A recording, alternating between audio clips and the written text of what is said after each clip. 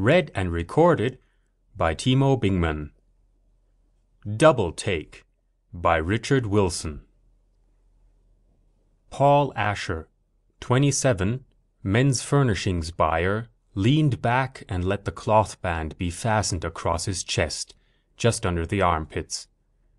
He adjusted his heavy spectacles, closed his eyes for a moment, breathed deeply, and was off. The semi-darkness was dispelled as he shot out of a tunnel into dazzling sunlight. The high-powered vehicle he was driving purred smoothly as it took the long, rising curve. The road climbed steadily toward the mountaintop city ahead. He looked around to satisfy himself that he was alone in the car. He wasn't. The girl was a pretty one. He'd seen her somewhere before, he thought. She was looking insolently at him, her wide red mouth in a half-smile. Her dark hair stirred in the breeze coming through the window next to her, which was open just a slit. She said, "Just keep going, sweetheart, as fast as you can." And she patted the oversized pocketbook that lay in her lap. He pressed down on the accelerator and the car responded with a flow of power. The countryside fell away from the road on either side. Far below he could see a river winding broadly to the far-off sea. The summer day sent its heat shimmers across the miniature landscape. The road curved again. Theirs was the only car he had seen since he had come out of the tunnel. But now, far ahead, he saw another. It was standing at the side of the road, next to a gate that came down in the manner of one at a railroad crossing. But he knew by its black and white diagonals and by the little sentry hut half hidden behind the other car that it marked the frontier. A man with a rifle on his shoulder stood there. They drew up to it fast, but his foot automatically eased up on the floorboard pedal until the girl spoke sharply. "Right through it, sweetheart." In the rear window he saw her leaning forward, her face tense. In a moment it would be time to stop if he were going to. Paul Asher hesitated a moment. Then he too leaned forward, the band pressing into his chest. He was breathing heavily. There was an almost inaudible click. He trod on the accelerator. He had a glimpse of the guard unslinging his rifle from his shoulder and of another man running toward the parked car as his vehicle smashed into the flimsy gate and sent it cracked and splintered to the side of the road. He fought the slight wrench of the wheel and sped on. He thought he heard a shot. "Nice work," the girl said. She seemed to be appraising him as she looked at him. "My name, incidentally, is Naomi." "Hello," he heard himself saying as he whipped the car around a curve that hid the frontier behind a hill. "You seem to know who I am." "That I do," she said. "Then why don't you call me by my name instead of sweetheart?" "That's because I like you, sweetheart." She was looking out the rear window. "Now just step on the gas, because we've got company." The car that had been parked near the sentry hut was whipping into view around the curve. It was lighter than his, but it was fast too. He stepped on it. Now the road had become narrow and twisting. The grade was steep, but the surface was good. Abruptly it entered a forest. The girl said, "2 more curves, then you'll see a field and a barn. Off the road and into the barn. Fast." He took the curves with rubber screaming and almost without braking sent the car bumping across the field and into the barn. It was bigger than it had seemed from the outside. As he brought the car to a lurching halt, the barn door closed. Where he had expected to see stalls and milking machines and hay, he saw an expanse of metal floor and monstrous machinery. The barn door, which had been a rickety wooden slab from the outside, was a gleaming sheet of metal from the inside. It glided silently shut and left no joint or seam to show where there had been an opening. "Out," said Naomi.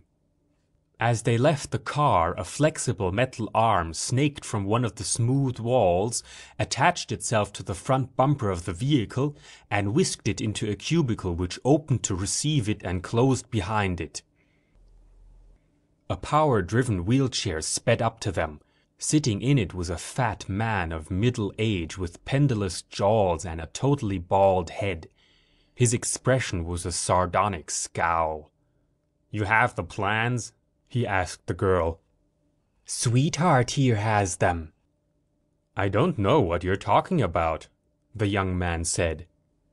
"He knows all right," the girl said. "He pretends to be innocent, but that is merely his training. He has them under a sticking plaster on the small of his back." "Remove your coat and shirt," commanded the man in the wheelchair. At that moment the floor shuddered under their feet, a gong began to clang insistently, and the giant machinery which had been silent throbbed into life. The man in the wheelchair whirled and was off, shouting commands to men who materialized high on the walls in cylindric turrets, which the visitor could only think of as battle stations. "What is this place?" he asked. He got no answer. Instead, the girl grabbed his arm and pulled him off to the edge of the gigantic metal room. An opening appeared in the wall, and she pushed him through it into a room beyond. The entranceway snapped shut behind them, and when he looked he could see no door. The room also was windowless. Naomi went to a metal table, and as she looked down into its surface, it became a screen. Mirrored in it was the mountainous countryside they had driven through to get to the barn, or what had seemed to be a barn from the outside. He looked over her shoulder. They saw as from a height. There was the light car that had chased them from the frontier. Standing near it was a man in an officer's uniform and another in civilian clothes. They were talking and gesturing. Beside the car was a tank. As they watched, its gun fired, and the structure they were in shuddered, but they heard no sound. Lumbering up the mountain road were more tanks, and a self-propelled gun. One of the tanks became enveloped in smoke and flames as they watched. After a moment, the smoke cleared. The tank was gone. Where it had been, there was a deep crater. Gradually, the figures in the drama below grew smaller. At the same time, the vista widened, so that they saw more and more countryside. It twisted beneath them, and the horizon came giddily into view. A few moments later, the curvature of the earth could be plainly seen. Everything fitted together at once. Some of the things, anyway. "We're in a ship," he said. "Some kind of rocket ship." "It's a planet plane," the girl said. "We're safe now." "Safe from what?" he asked. "What's this all about?" She smiled enigmatically. "Hafitz could tell you if he chose. He's the boss." "The man in the wheelchair?" She nodded and took out a compact. As she added lipstick to her mouth, she looked him over between glances in her mirror. "You don't look like the spy type, if there is a type." "I'm not a spy. I don't know what you're talking about." "The innocent. Go on, take off your coat and shirt. We'll save Hafitz some time." "I'll be glad to, just to prove this is all ridiculous. A case of mistaken identity. You've made a mistake, that's what you've done." He stood there hesitating. The girl gave a burst of laughter. Then she said, "All right, sweetheart, I'll turn my back." She did, and he pulled his shirt out of his trousers. Then he froze. Taped to the skin of his back was a flat package. Paul Asher made the decision. He bent forward, feeling perspiration in the palms of his hands. There was a faint click. Quickly he ripped the adhesive from his back. There was an instant of pain as the plaster came free. He wadded up the sticky package, dropped it to the floor, and kicked it under the desk. Then he took off his coat, tie, and shirt. "You can turn around now," he said. "A more modest spy I've never seen," she said. Okay, now you turn around. As you see, he said, there are no plans, no papers. No, not now, but there is a red mark on your back. What is it? Oh, he said. Oh, that's a birthmark. She spun him around to face her. Her face was harsh. She slapped his cheek. Where is the sticking plaster? Don't trifle with me. Her eyes bored into his. He returned the gaze, then shrugged. Under the desk, he said. I tore it off and kicked it under the desk. You are sensible to confess, she said. She bent down, unwisely. Paul Asher felt the familiar tightening in his chest as he leaned forward. The click was barely heard. He raised his hand and brought the edge of it down hard on the back of her neck. She crumpled and fell to the metal floor. He noticed that a smear of her freshly applied lipstick came off on it. He pushed the unconscious body aside and fished the packet out from under the desk. He searched the room for another hiding place, but too late. A section of wall opened and Hafitz, the fat man in the wheelchair, sped in. He wheeled past the young man, looked briefly at the unconscious girl, then whisked himself around. "You'll pay for this, my friend," he said. "But first we will have the plans for the way station. Where are they?" "I don't know anything about any plans, and I don't know anything about a way station. I tried to tell the girl. It's all a crazy mistake." "We will see," said Hafitz. He pressed a button on the arm of his wheelchair, and two bruisers appeared through the walls, in the abrupt way people had of materializing here.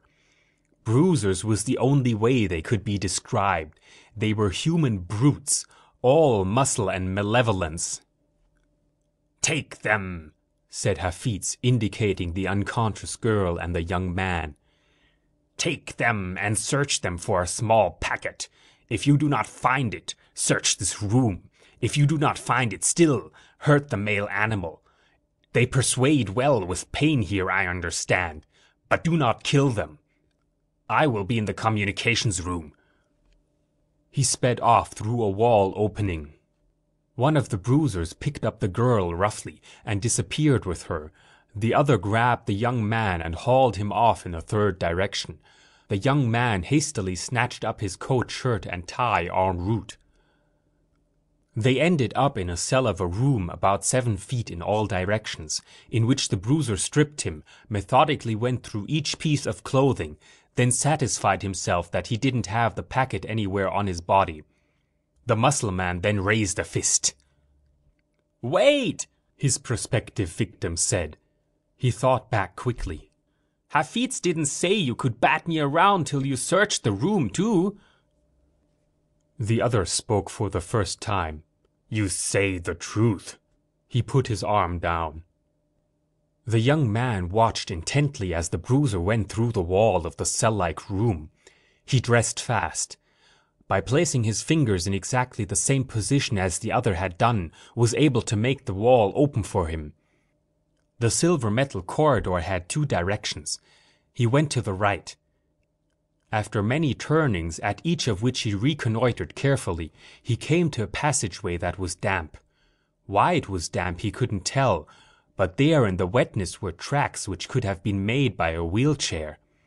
He followed them, feeling the throb of giant engines underfoot. The wheelchair tracks abruptly made a 90 degrees turn and ended in a blank wall. Somewhere beyond it must be the communications room. He retreated and waited. In time, the wall snapped open and Hafitz sped out. The young man retreated into the maze of corridors and hoped chance would be on his side. It was. Hafitz went the other way. The young man ran back to the wall and used his fingers on it in the combination he had learned. It opened for him. He closed it behind him and blinked at the huge instrument panel which filled almost the entire room. One of the instruments was a color vision screen, tuned into a room in which there was a mahogany desk at which was seated a man in uniform. Behind him was a map of the United States. The man in uniform was a major general in the Air Force. An aide, a lieutenant colonel, was leaning over the desk. He had a sheaf of papers in his hand. The men's conversation was audible. "Messages have been coming in from all over Europe," the colonel was saying. "Here's the way it reconstructs. Our agent was en route to the rendezvous when he was intercepted by Naomi. That's the only name we have for her. She's a spy. She's worked for half a dozen countries, and her present employer could be any one of them. They were spotted as they crossed the frontier between Italy and France. Their car went into a barn, and we thought we had them, but the barn turned out to be a spaceship in disguise. It took off." So I'm their agent, Paul Asher thought. So that's what it's all about. I'm a secret agent for the United States. But they didn't tell me anything about it. This is real, George. This is... He expected to hear a faint click and leaned forward experimentally. But nothing happened. He leaned backward. Still nothing. The colonel was answering a question from the general. "We don't know who they are, sir. They're not from Earth, obviously. And the best scientific minds still go further. They are not even from our solar system. Whoever they are, it's clear that they don't want us to build a way station in space." "Those spaceships started buzzing around right after our first moon trip," the general said.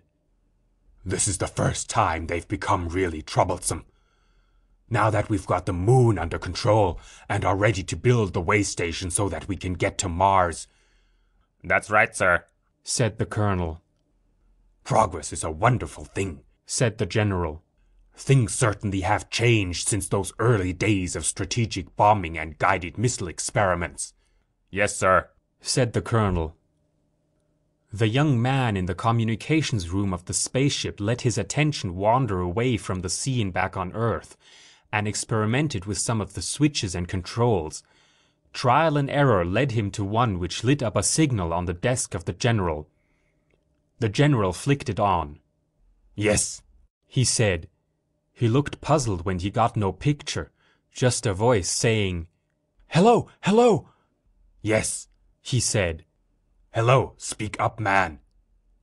"This is your agent aboard the enemy spaceship," said the young man. "Do you read me?" "Yes," said the general. "We read you. Go ahead." "I may not have much time. Get a fix on me if you can, and send help." "What's your position?" The general was reacting well. He was alert and all business. "I don't know. I've been taken prisoner, but I'm temporarily free. There isn't much time. Hafitz is bound to be back soon. He seems to be the brains of this outfit. This part of the outfit, anyway. Naomi is here, too, but I don't know whether she's with them or against them." "Where are the plans, son?" asked the general. "They're safe for the moment. I can't guarantee for how long." "I'm getting the fix," the colonel said. He was beyond the range of the young man's vision screen. "I've got him. He's still within range, but accelerating fast. We can intercept if we get up a rocket soon enough." "Get it up," ordered the general. "Get up a squadron. Scramble the moon patrol and send out reserves from Earth at once." "Right," said the colonel.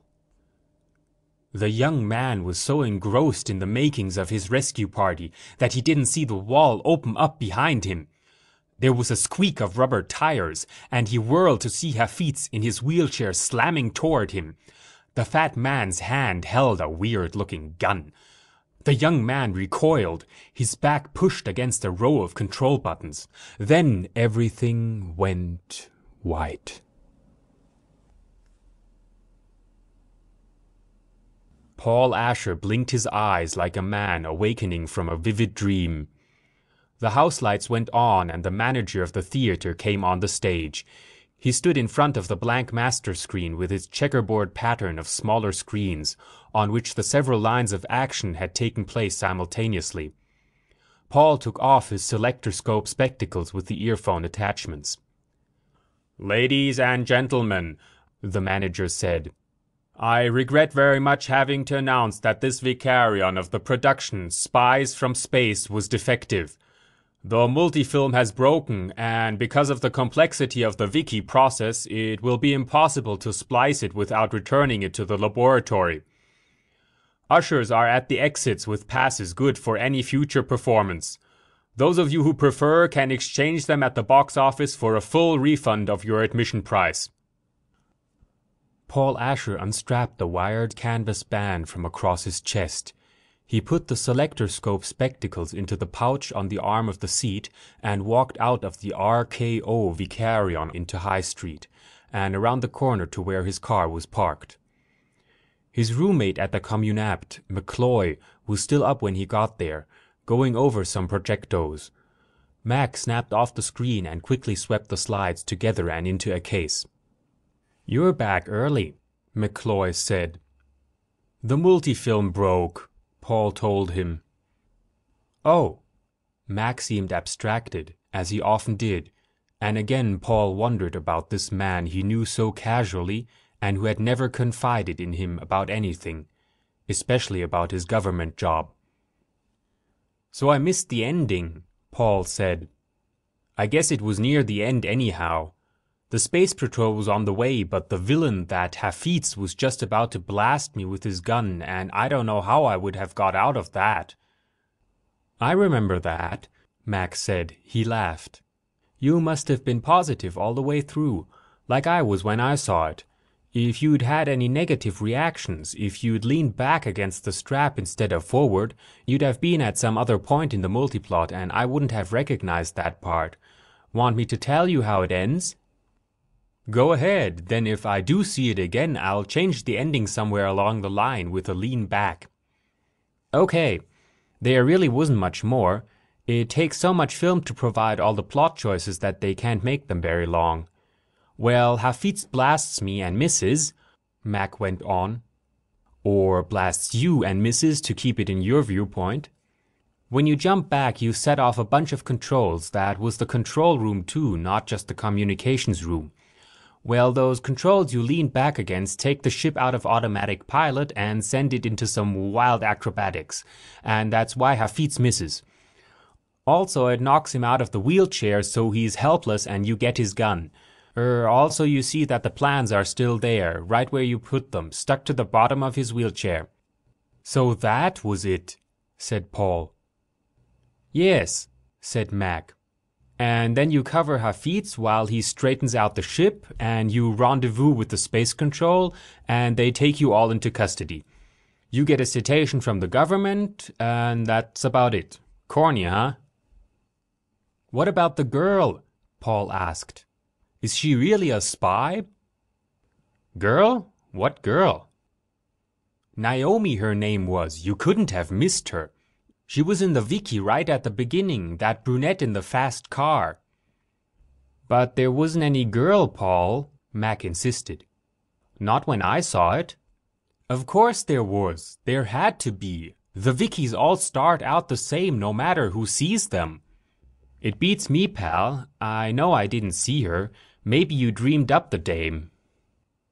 "I don't think so," Paul said. "But of course it's possible." He yawned. "I wouldn't mind dreaming of her tonight at that. Think I'll turn in now, Mac. I've got that long trip tomorrow, you know. Up to Canada to look over a new line of Mars wool sports jacket at the All Planets showroom." "Driving or flying?" "The weather prognosis is 0-0. I'll drive." "Good," said Mac. Paul Asher woke up late. He had a confused recollection of a dream, something about a beautiful brunette giving him a back rub. A look at the chrono sent the dream out of his head, and he hurried through shaving and dressing. His car was waiting for him, engine idling at the curb. He got in, tossing his briefcase and topcoat ahead of him to the far side of the front seat. His back began to itch insistently, and he rubbed it against the leather upholstery. Paul adjusted the safety belt around him and fastened it. Might as well do it now instead of having to fool around with it later.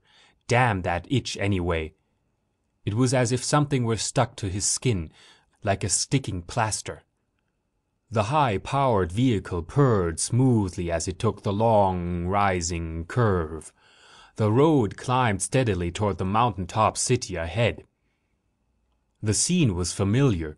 The itching of his back spread and became a prickly feeling in the small hairs at the nape of his neck.